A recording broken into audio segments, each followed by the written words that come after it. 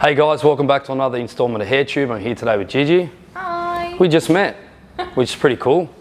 And we're going to do a hair today.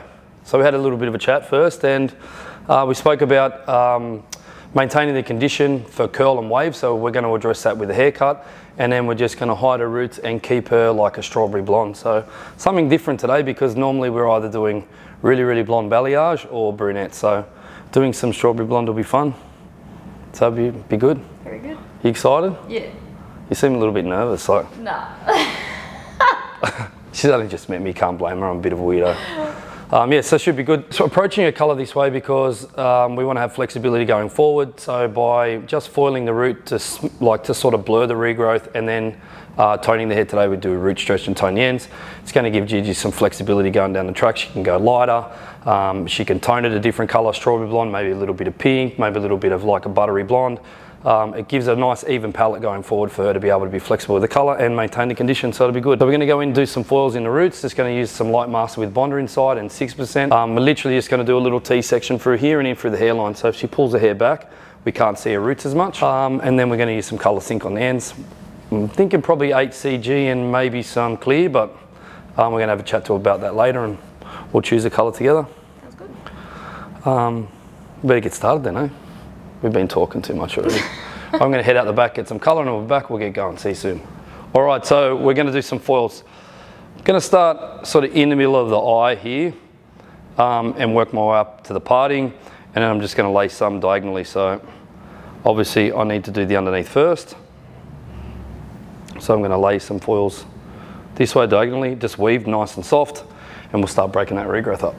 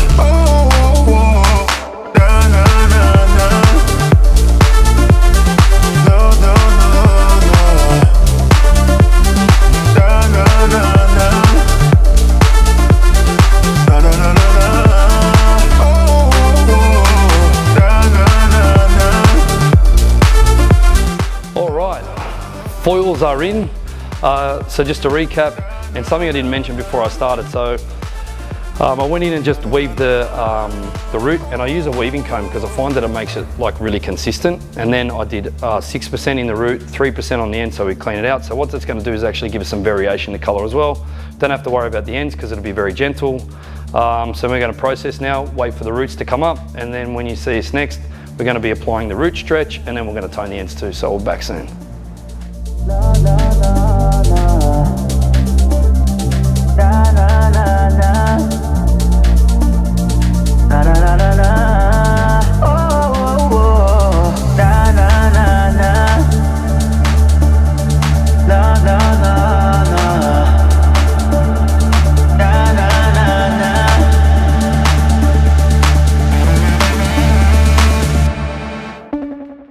La, la, la, la.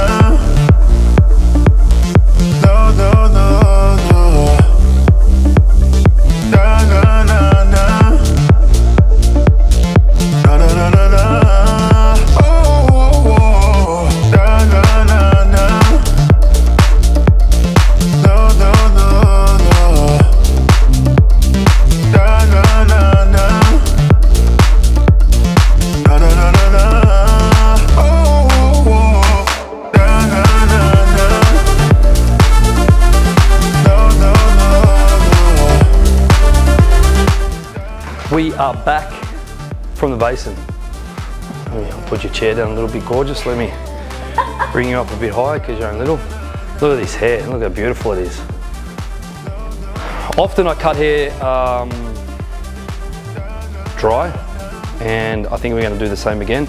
The only thing that's going to be a little bit different is I'm actually going to be cutting G's hair so it works well curly and straight. I wouldn't normally do that dry, but I'm going to because I guess with experience, I would recommend someone with less experience to do it when it's wet so you can layer it and consider the movement. The technique that I'm going to use, I've used on hair after flat brushing it and cutting it dry, and then I've seen it worn curly and it works well, so I'm confident to do it dry. So I'm going to flat brush your hair, and when it's all dry, we're going to come back and start a haircut. G and I spoke about the length, so I'm just going to trim it up first. Always start with a symmetrical parting, just because when we're doing the baseline, we want it to be symmetrical. Usually, not always. If you're doing an asymmetrical haircut, that's fine. But if your client hasn't asked for an asymmetrical haircut and it ends up being that way, maybe it's because your sectioning wasn't symmetrical. So sectioning is important to make sure that we stay balanced with our haircut. Shorter on one side, longer on the other is cool, unless it wasn't asked for, then it's awkward. It can actually be really awkward. It's like, yeah, it's meant to be like that. Not really. Come on, we've all been there. Young hairdressers out there, you've all been there. Clients that are watching, I know you've been there. I'm about being honest. Because if it's happened to me, I know it's happened to you. Because we're all human. All right, let's start off on this baseline. So spin G around, and we're going to probably remove like maybe 3 centimeters from the back, and probably won't be that much to the front because we've spoken about just leaving a little bit longer towards the front, just so it sits just below her collarbones and above her chest. We just felt like that was a really good length for her. If we were going to go if we were going to go any shorter than that, I would prefer we go above the shoulders, because otherwise you end up in this nor here nor there sort of place, and after a few weeks it starts flicking out on the shoulders. And look, that's fine, but it's not something that I particularly like. And as we were chatting while we had our lunch, while the colour was processing, I do people's hair because they like my aesthetic. So people who don't like the way I cut hair, they won't come to see me, not because they don't know how to cut hair, but maybe they don't like the things that I like on them, and that's okay. So for me, having it here on the shoulders and flicking up is not something I'm really a fan of.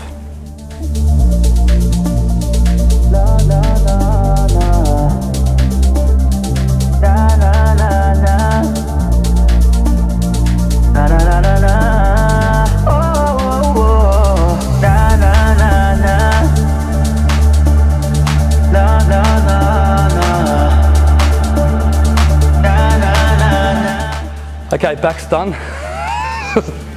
I'm going to spin. I'll get you to look down the salon, please, G. The reason why I do that is so when I'm cutting here, I don't have to worry about running into the shoulder. So when I turn the head to the side, straight away it's easy to do this because we don't have to worry about running to there. It's easy to keep a clean line. As you can see, you saw the amount that I took off the back was probably about 1 inch and a bit, 3 centimeters. But you can see, as I said in the front, it is literally, it starts at about 1 centimeter and finishes at about 2 millimeters, because we just want to literally nick that little bit off the front. So we have those points coming down onto the collarbone and the chest, and we want to keep that slightly diagonal forward design line to the exterior of this haircut. And again, just make sure we don't have any hair stuck behind the ear. Don't stretch it down too far over the ear either, otherwise you end up with that little bump. It's a little bit embarrassing if you end up with that little step in here. It means that you've stretched the hair too tight over the ear, and then when the hair's let go, we've got a little hole basically on the side of the haircut, and the reason why we're cutting it here is to avoid that.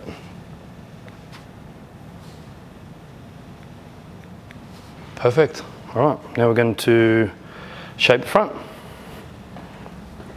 Whee!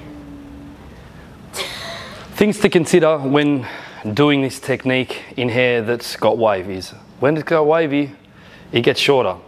So always allow yourself a little bit of extra length so that when the hair's dry, naturally dried, scrunch dried, diffused, however they're going to do it, give yourself a little bit of room. So, you know, if you've seen the hair curly when your client's arrived, you can generally make an estimation on how much it's going to spring up by seeing how curly it is. So if it's like really tight, if it's loose.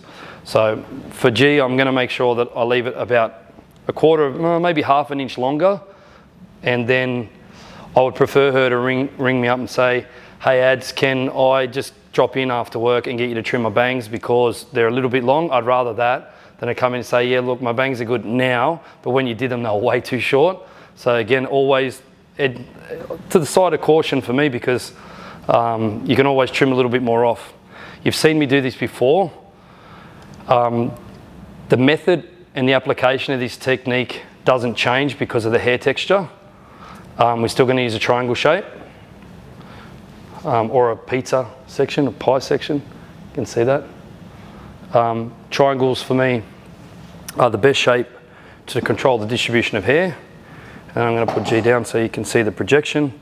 So I'm going to aim for, we want to be able to tuck this behind your ear, yeah? Let me do it. No, when I've cut it, you want to be able to tuck it behind your ear, right? Yeah. Is that sort of length? So we'll go just below your chin so you can tuck it, yeah? The other thing we spoke about is because G has a cowlick in front, we also got to take into consideration that there's naturally occurring elements in the hairline, in the crown, in the nape. Obviously the nape won't matter so much for this length haircut. The crown definitely will for the layering. And obviously any shape we put around the hairline, you have to factor that in because again, cowlicks shorten hair. So when I wrap dried the hair, it would have lengthened the cowlick a little bit, and that's the point. But also again need to factor in that when RG does it again, that's going to spring up a little bit. So things to keep in mind before you go and cut it too short like I have in the past. Not on G, but when we're learning, we all make mistakes.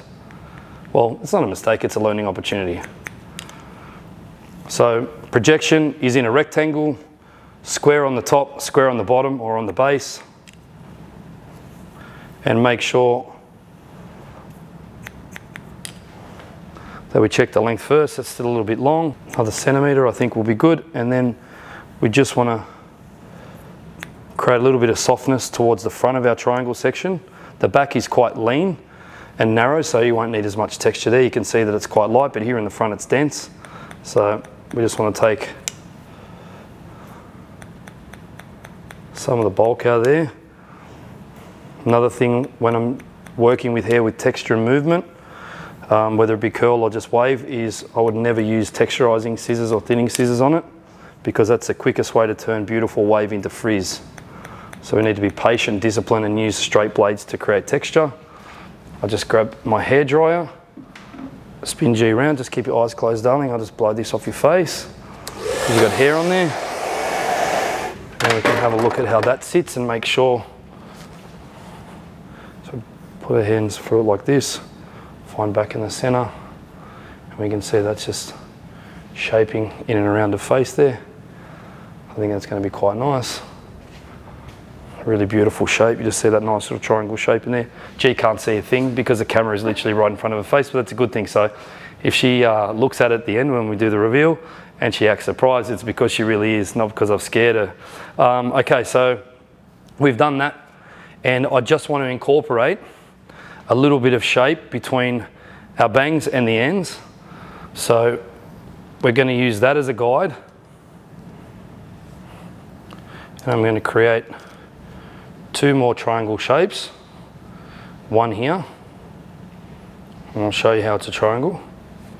So you can see there, we've got a point here, and this is square, because look at the hairline straight, and then we've got point here, and then we're going to project this. Actually, I'll come around this side so you can see. I'm going to project this in a rectangle.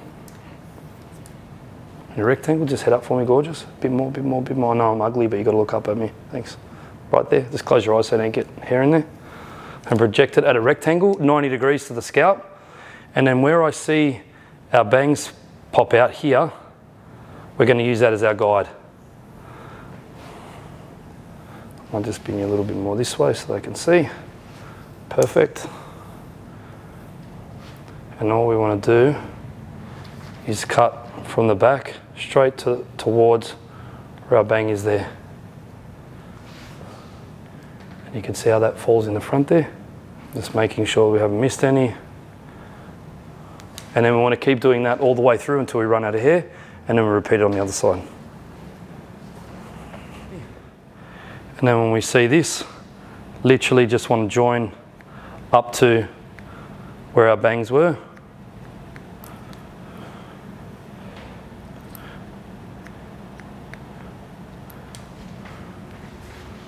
Beautiful. Cross check from the top. The idea of this is to put some shape in and around the face without touching the points that are going to sit down here just below a collarbone. Because if we're going to cut those out, then we just wasted 30 minutes putting them in. So we cross check from the top. Perfect. Let's see what that looks like now. We've got the entire shape in the front. Just rake it back with our fingers. Loosen it up a little bit.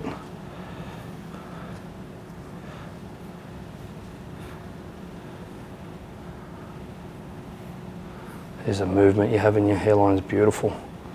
Makes it even more special. It's good. You can see now just here it gives that nice little bit of integration through. Still keeps the points here. We've now got some shape through there. Will actually be more important when the hair's curly rather than straight. Now we'll move on to the back. So as I said, this is going to be a little bit tricky because we're actually doing this to be more curly as well. So I'm going to show you the differences. That's why I'm going to have G on this angle. So we're going to take a vertical section straight down the back, and then we're going to project it. So normally if we were doing for seamless only, we would want to have it really short to long and scoop it away. We still want to do that, but we actually want to leave a little bit more of angle on there. And you can see why. You can see how that stacks there now. You can see that stack. So now we're going to take another 1 centimeter wide vertical section and bring it into that guideline. Just make sure it's nice, clean. If you haven't missed any. It's still seamless. You can see it's still seamless like that. So if we want to wear it straight, it's no problem. Now we're going to split that in two. And we're going to bring all the hair on the left-hand side in to the center of this section. So we're over-directing it until we run out of hair.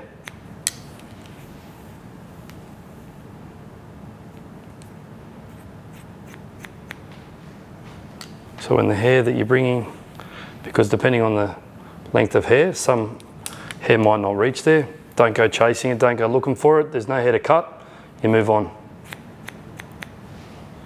You won't suffer a lesser result because you're not sectioning the hair more. Spin G this way. And then I'm just doing this so that we can soften that cutting line, because I like to put my texture on the inside out, not on the outside in. That way no one sees it. And again, very, very important that we don't cut across our design line. We're literally cutting within that shape and giving the hair room to expand, so that as this wave forms, when we dry it naturally and it stacks, it doesn't get too wide. It allows the hair to sit flatter and closer to itself. No one wants to see chunky layers. Well, maybe they do, but certainly in my clients, one of the things they specifically say is, I want volume, I want shape, I want movement, but I want to see no layers. And this is how I do it. Okay, now it's time to do this side.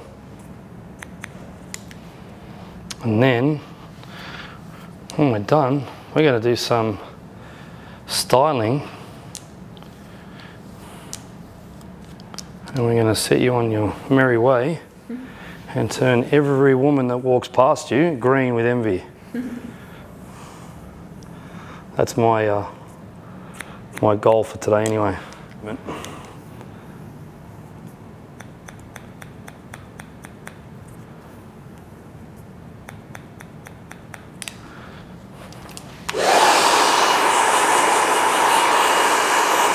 Just give it a quick blast to get the hair out. Otherwise, after we style G's hair, she'll have a little bit of little shards of cut hair falling out on her. And her boyfriend will definitely take her out to dinner after seeing her hair like this. And you want to make sure you don't have little pieces of hair falling out on your dinner plate, because that's never nice. And trust me, as a hairdresser, I never go out to dinner until I've been home, had a shower and changed my clothes, because it happens. And even though you can't get sick from hair, it's just sort of gross. There's our raw shape, done. Beautiful strawberry blonde. And now it's time to do some styling.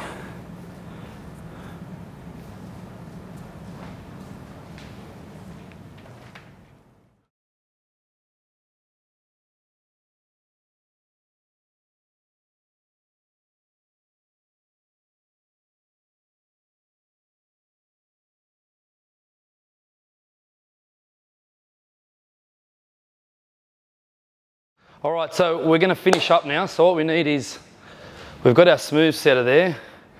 Need some volume fixer. So we make sure that we can keep a little bit of volume fixer. Just head this way for me, G. Eyes closed, please. So always spray on the inside. Head a little bit more, yep, perfect.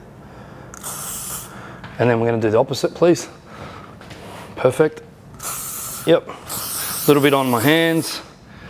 Rub your hands together, and then again, we're just going to use this and mold the front. This beautiful shape.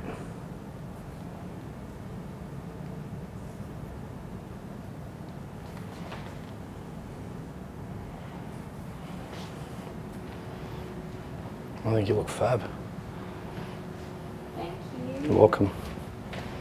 Well, you look amazing. I mean, you did when you got here, but now your hair looks amazing, so. I love it so much.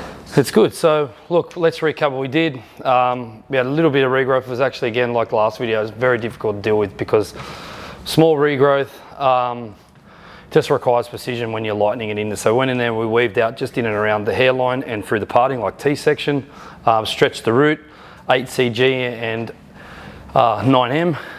We did 50-50, and then we did 8cg and 10m on the ends. We removed the triangularness, or the triangular silhouette that was left in the haircut, which is effectively was a one length haircut. It was grown out.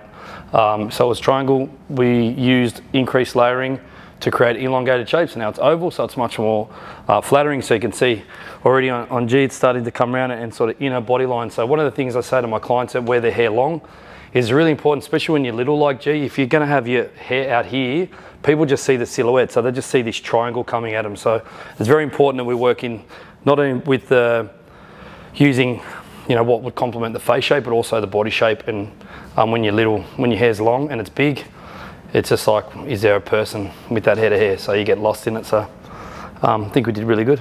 Thank you happy? Yeah. And then we just did that shaping around the front too, which looks good. Yeah, it does look good. Flattery will get you everywhere. I'm very successful with flattery, just so you know.